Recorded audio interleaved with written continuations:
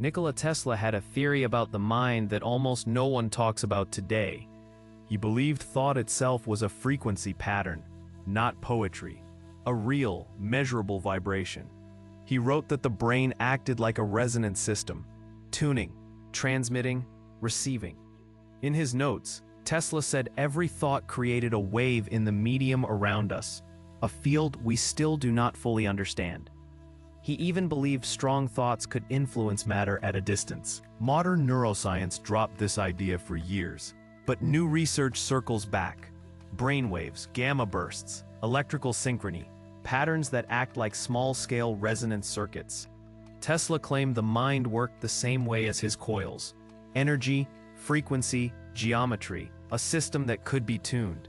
He may not have had the math, but the core idea keeps returning. The brain does work on frequency, and Tesla saw the pattern before anyone else.